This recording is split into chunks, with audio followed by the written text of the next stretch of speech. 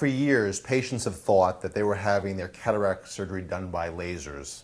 This hasn't been the case. We've been using ultrasound. For the first time today, we have a new technology, laser refractive cataract surgery, which uses a femtosecond laser to actually do many of the steps of cataract surgery.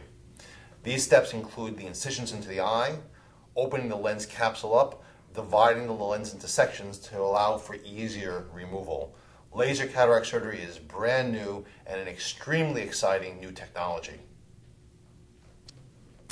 This technology is important because cataract surgery is the most common operation performed in the United States today.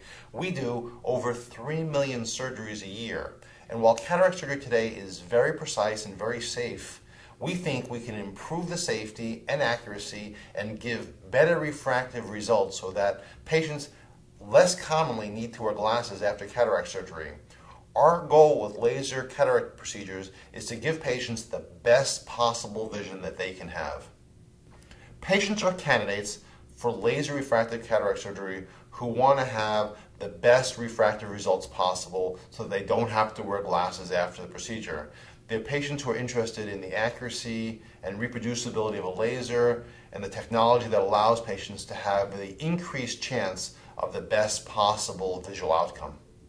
Laser refractive cataract surgery is not covered by insurance. Now, the majority of the cataract surgery is covered, so the surgeon's fee, the use of the operating room are covered. However, the use of the laser and the testing that goes with it is not covered by present insurance.